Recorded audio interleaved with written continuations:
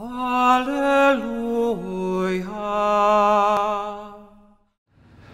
How do we deal with our neighbor, especially those who are difficult, perhaps obnoxious, perhaps even those who wish harm to us as would an enemy?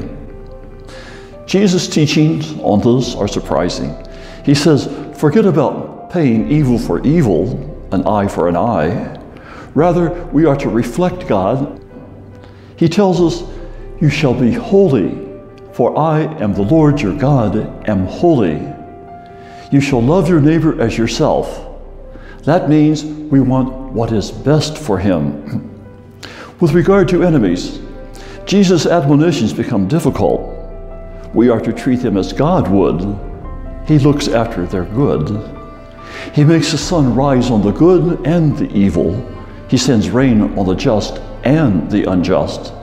So also, we are to do no harm to our enemies, but rather intend their good. We respond to insult and injury by showing goodness. We should be willing to become somewhat vulnerable. Hate the sin, but love the sinner. We find effective ways to lead our enemy back to what is right and good, and to understand the harmful effects of his evil doing. But this will take great patience, much courage, and a deep trust in God's support. God wants more from us than the world does, but Jesus is our model, not the world.